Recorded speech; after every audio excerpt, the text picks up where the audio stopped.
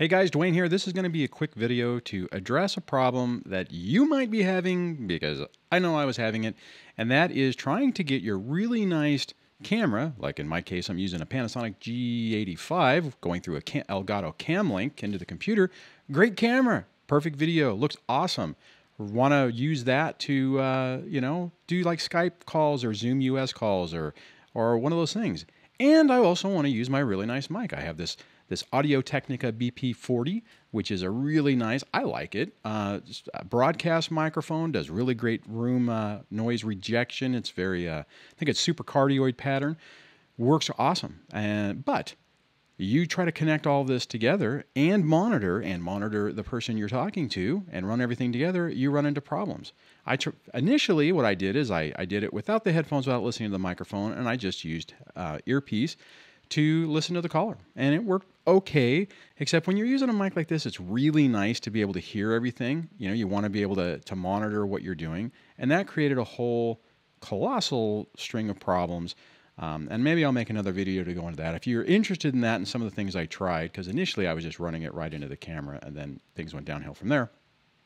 But I couldn't get past the delay.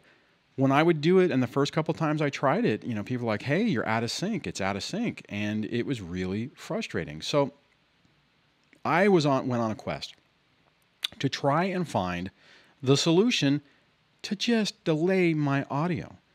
And, maybe I'm just search impaired, and maybe if you found this video, you might be too, because I couldn't find anything. I don't know how many times how do I sync my audio in Skype? Nothing. I mean, it was nothing that helped me. Finally, after a couple of months of trying different things, I picked a search term that recommended a piece of software not for the sync issue, but for something different. And I went ahead and tried it, and it fixed my problem. And that's what this is going to be about today. This is about the Rogue Amoeba audio hijack application and their suite of things, to include Loopback, that solved my problem and made my life easier. I'll run through how I did it. Hopefully this helps you, and hopefully you'll stop beating your head against the wall. Okay, the magic that made all of this work was the Rogue Amoeba audio hijack application. So to go find that, just go to rogueamoeba.com.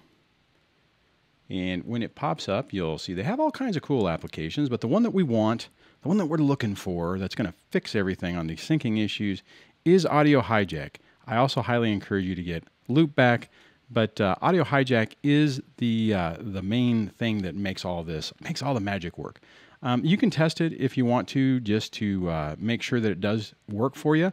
That's what I did at first, and was able to make sure that it worked. When you scroll down or do around and click purchase, it'll give you a couple options. Now, when I was looking at it, initially I was just going to buy that, but also everything I read, the Loopback application is really critical. I thought it was incredibly expensive for what you get, $70. To get it, you can buy it bundled together for $130, as you can see right over here. What I went ahead and did, because I figured what the hell, is I just did the ultimate podcast bundle, where you get Audio Hijack, Loopback, Farango, Fission, all together, and you save over $50 US when you buy all 4 apps in one powerful podcast package. Anyways, Fission is actually kind of interesting. I don't really use it that much. It's an audio editing type application. It works okay. I'm doing some different ways to do it, and I'm editing my podcast in Logic now, so it's not really, whatever. So, but whatever. Good to have. The Farango thing is a sound generator thing. I haven't even used it yet. But so if you're trying to save a couple of bucks and you just want to get the thing to work, then I would recommend that you get the Loopback Audio and the Audio Hijack bundle. So moving on from there, whenever you get Audio Hijack, and I'll just go ahead and open it up right now, pops up in this cool little window. I have a few things that I've already created. This will all be blank when you start. So I've created sessions for my live streams, for podcasting. And what I'll do just to set it up is we'll just do a new session. So we'll hit this and we'll just choose a blank session. I'll go ahead and make it a little bit bigger so that we can see it all. And what you're going to do, the first thing you do on this, it's kind of a blank canvas, is you grab your input device. You can also use it from an app, but for what we're talking about doing, we'll do it from a input device. And you go down and you pick what you want. I'm going to use the mixer I'm using, or the interface I'm using is a Allen & Heath ZI-10. Really nice preamps, and actually a pretty good value for what you get. It's a 4-channel audio interface so that you actually can get the inputs, 4 separate discrete inputs for each thing. And we're not really talking about that right now. If you want more information, just put it in the comments below. On this, I'll make sure that you put the left and right channels as 1. Otherwise, you might record in, or it might send it out only 1 channel left audio, which is really annoying. Okay, so when I delved into this the first time, because I hadn't found anything that said how to do this, I was looking around going, well, where the heck is this going to be? I was looking for built-in effects, and the answer, what you're looking for, is in advanced. And it's this one right here, Sync Precise Audio Delay. Just drag that over. You can see on here, whenever you drag things over, it creates a line that connects it. You got to be a little careful, because if you add, let's say we'll add another device. Let's say we were going to add another, we'll do a ZI and we'll just say the channel 2, right? Just for the second input. But you can see that it's connected this delay to it. So if you have multiple things in there, just be careful you follow where these lines are going, because it could have basically mess up your audio path. So I'll go ahead and just delete this, but just be careful or be cautious of that. Delete this block so that, like how it just bounced out of the way, so that you know what's going on. And then what I do on this is I take the output device and I use it, or I send it to one of these Loopback things. And I'll jump into Loopback in a minute. I made a Loopback virtual audio device just called LB-Mic Audio. And then I use that. That's what I pick for Skype, Zoom, even OBS. That's the microphone that I tell it to grab. Now, what you do on this is you click in and you can adjust the delays. Now, the way I figured it out, for me, it's 140 milliseconds. That's the sweet spot that makes everything work. Now, the way I figured this out is in QuickTime on my Mac, I just recorded a session with video, and I just basically said 1, 2, 1, 2, 3, clap, use that as a sync, took it into Final Cut Pro, and synced up to see where the delay was until I got the audio to sync up with the video. Unfortunately, when I did it, I started at 400 milliseconds. I don't know why, because it seemed like the delay was a lot more. So it took me a lot of iterations to get down to the right answer. If I would have started it at 100, I would have been a lot closer off. But that's it, right? That is a solution. And then you tell your app. So like if you're going to use Zoom, let's say just Zoom US real quick. I'll try to pull this over here, and I'll go into settings. And whenever you use your mic, you just tell it to use that Loopback audio interface. Now you can see right now there's nothing happening because I don't have it turned on, so nothing is routing. Here, let me move this out of the way. Nothing is routing. So whenever I go down here, and this is the start button, you can see it stopped right now, and it's telling you, the ZI-10 to the LB mic.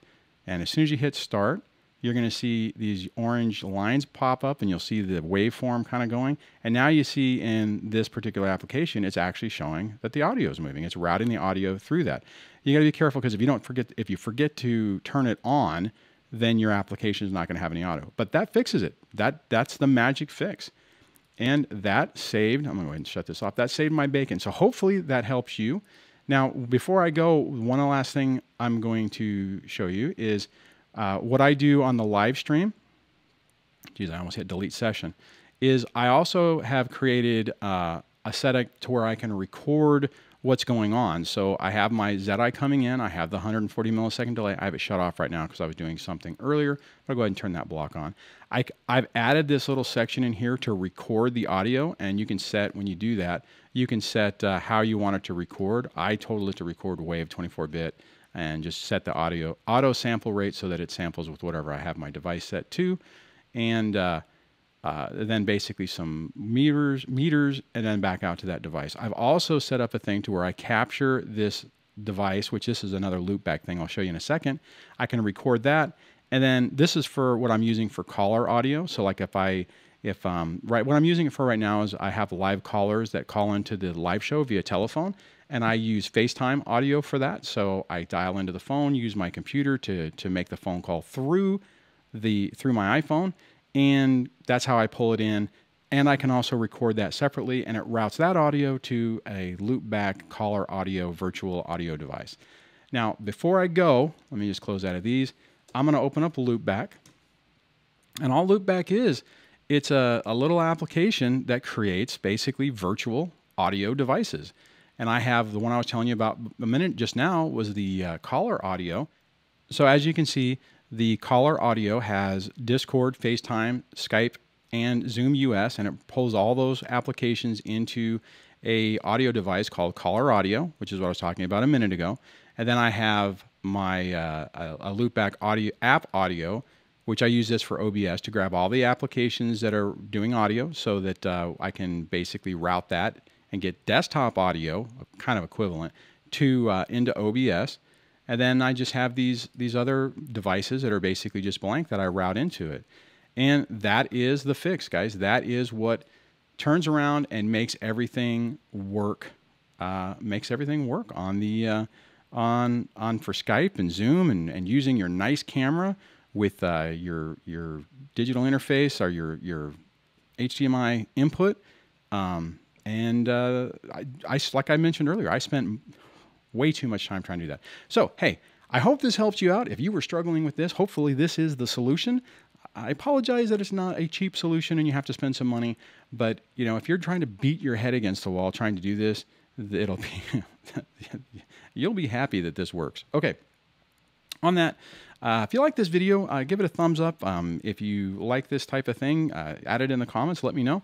I'm going to start trying to make some more tutorials on the channel to help people out, to try to at least save you guys some time from the crap that I had to go through trying to figure this stuff out. On that, I'll catch you guys on the next video. Take care.